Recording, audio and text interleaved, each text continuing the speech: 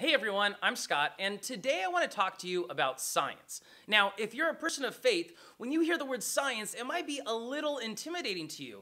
And that's because maybe you've had a science professor or a high school science teacher who told you that science has disproven God, or that you can't be a rational, smart person and still be a person of faith. Well, I hope you know that's not true. I want to show you today that that's not true. What I want to show you is that really good science can actually lead you right back to God. And I want to do that by talking about something called string theory. Let's go back to your high school physics class. In that class, you were taught that everything in the universe is made up of atoms, and that those atoms are made up of protons and neutrons, and that those protons and neutrons are made up of little tiny things called quarks, and that's where your science textbook ended. It couldn't explain what's behind a quark. But there are a few theories out there, and probably the most prominent theory is called string theory or superstring theory. And string theory is trying to explain what is it behind quarks, what is the true building blocks of the universe, what is the microscopic world that we can't see but is out there and shapes our entire existence and shapes our entire reality. And string theory says that there are little vibrating bands of energy that are the building blocks of the universe. In fact, these little vibrating bands of energy actually look like little dancing strings. And that's really, if you see pictures of string theory, it's these little dancing strings that are super microscopic, smaller than quarks, and these are the true building blocks of our universe. And what string theorists like Brian Greene, who has a great TED Talk, if you are interested in learning more about string theory, you should go check out his TED Talk. It's excellent. But what string theorists like Brian Greene would say is that these little bands of energy, this makes up the building blocks of our universe. And what's really interesting is that these little bands of energy, they don't exist in our three-dimensional world. They don't exist in the world, just the three dimensions that we experience, and also the fourth dimension of time. But these bands of energy, they exist in a universe of 10 or 11 dimensions. And so what string theorists would say is actually our universe is a universe of 10 dimensions or 11 dimensions, or maybe even more dimensions. And so string theorists are trying to explain the universe by showing that actually science says our universe might be a lot more surprising and a lot more complex than we have ever imagined. But really what superstring theorists and string theorists are trying to do is they're trying to explain the 20 numbers that rule the world. You may not be aware of this, but there are about 20 very specific numbers in the universe that in some sense hold our universe together. Brian Greene talks about this in his TED Talk. These are numbers like the mass of particles, like electrons and neutrons, or the strength of gravity, or the electromagnetic force. These are very specific numbers. These are numbers that can be measured to a very specific degree. And just any little alteration on these numbers would change the very fabric of the universe. If neutrons were a slightly different size, the universe itself would unravel and would cease to exist as we know it. And so scientists have wondered for years, well, where do these numbers come from? How did these numbers come into existence? Why these numbers? Why these values?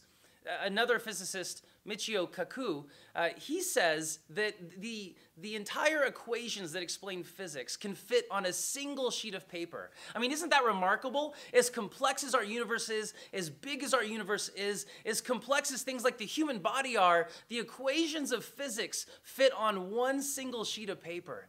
I mean, it makes us think, where did these equations come from? Where did these numbers come from?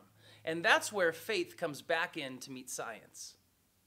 I find it really fascinating that there are 20, maybe 24 numbers that are very specific, and so specific that if they were altered a little bit, the universe would cease to exist. Now, what explains those numbers? Well, some people might say, well, it was just random chance. We just happened to get lucky enough that all 20 numbers hit. This is like the greatest lottery luck ever. All 20 of our numbers hit, and therefore the universe we live in works. That's one answer, but that is highly, highly, highly improbable. So other people, string theorists, some string theorists will say, well, we live in a universe actually of multiple universes, and there's like almost an infinite amount of universes, and we just happen to live in the one where all 20 numbers hit. And I would just say that to me, that doesn't seem very likely, that we just happen to live in a world of multiple, infinite, multiple universes, and we exist in the one that worked out the right way. I think probably the best explanation and the best answer is that we live in a very finely tuned universe that was finely tuned by a personal force, what I would call God. In fact, that's what Professor Kaku says. That's his conclusion. Take a look. To me, it is clear that we exist in a plan which is governed by rules that were created, shaped by a universal intelligence and not by chance. This is fascinating. He's saying, look, when I look at the world, when I look at the universe as a physicist, what it tells me is that there is something out there that has created all of this, that has set this all up, that it's too complex, it's too finely tuned, it's too mathematically aligned and true for this just all to happen by chance. There is a creator out there. There is what we would call God. And I think it's just so fascinating that the science of string theory, I think that the science of string theory, even if it doesn't all hold true completely, that the science of string theory points us back to God. And really that science, as science continues to develop and we continue to learn all these new things about the universe and how it works, and the fact that there might be different dimensions out there, that this doesn't tell us that the Bible's untrue. It doesn't tell us that God doesn't exist, but instead it opens the door for all kinds of possibilities. I mean, think about miracles for example. I mean, in a world of 3 dimensions, in a world where time is very closed, in a world where we can't get our minds around eternity, things like miracles seem almost like nonsense, or supernatural beings like angels. But in a world of multiple dimensions that we have no idea how those dimensions work and how those dimensions relate to one another and how those dimensions relate to our dimensions, well, things like miracles, things like supernatural beings, all these realities, life after death, we can look at that in new and fresh and powerful ways. And so I think it's really true that good science, true science, brings us back to God. And some of the most amazing, unbelievable breakthroughs in science and in physics and in all these fields of study aren't disproving God, but instead they're maybe showing us how really what was written in the Bible thousands of years ago might be really true in ways that we never, ever imagined. Hey everyone, thanks for checking out this video. I hope it encouraged you, if you're a person of faith that's trying to understand science and to see how science interacts with God and interacts with the Bible and interacts with religion. If you have any other questions or comments, you can put those in the comments section down below.